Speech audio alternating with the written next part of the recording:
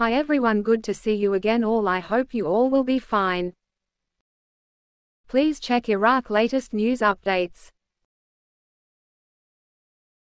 The government advisor for financial affairs, Mazar Mohammad Saleh, confirmed, the step of linking Iraq with Iran with a railway network is a very important step that will contribute to organizing the transportation of goods and merchandise and even Iranian visitors with Iraq.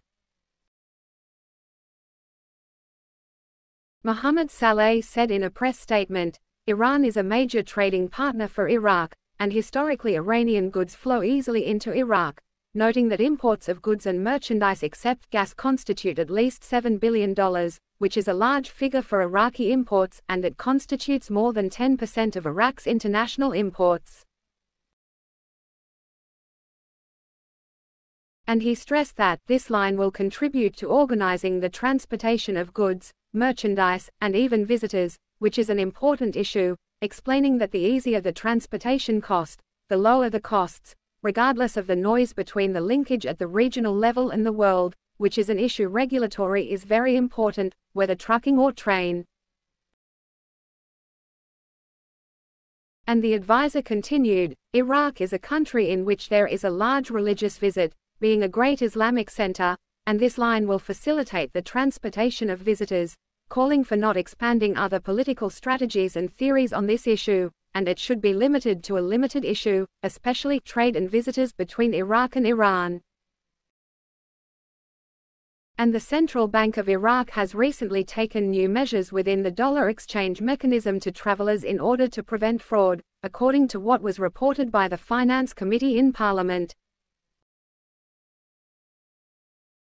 Committee member, MP Mueen Al-Kadhimi, told Shafaq news agency that the central bank has recently taken several measures, the latest of which is the fingerprint and a webcam for the purpose of disbursing $3,000 to real travelers and not repeating it with more than one person more than once.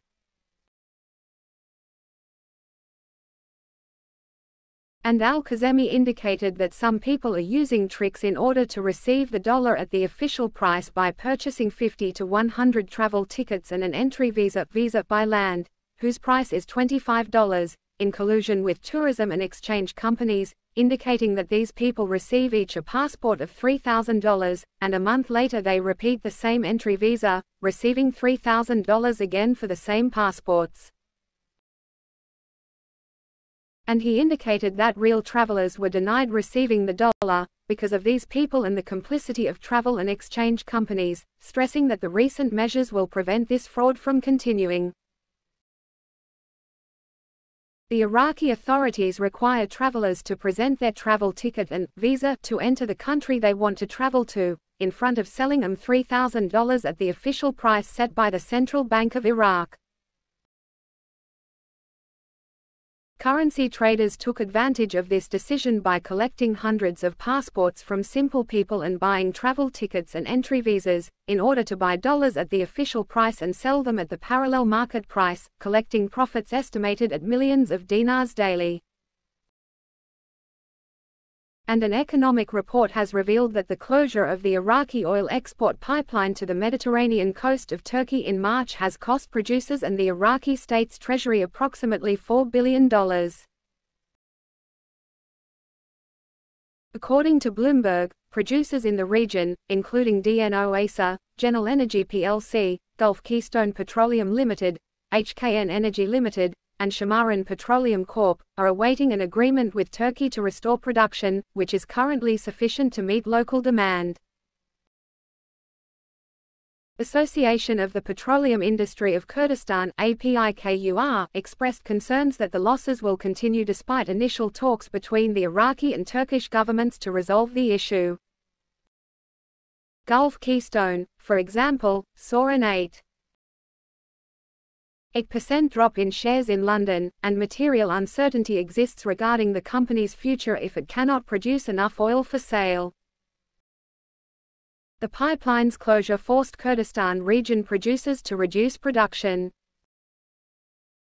Turkey stopped the flow through the pipeline to the port of Sian following an international court's decision ordering Turkey to pay Iraq about $1.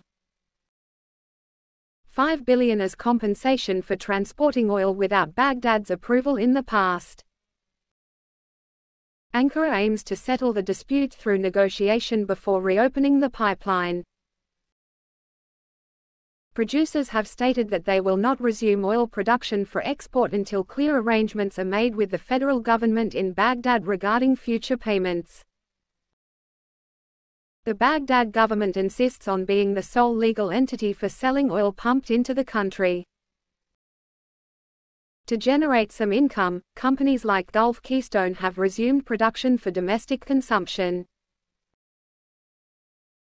In August, Gulf Keystone pumped around 16,300 barrels of oil daily for domestic use, compared to the normal production level of approximately 50,000 barrels per day.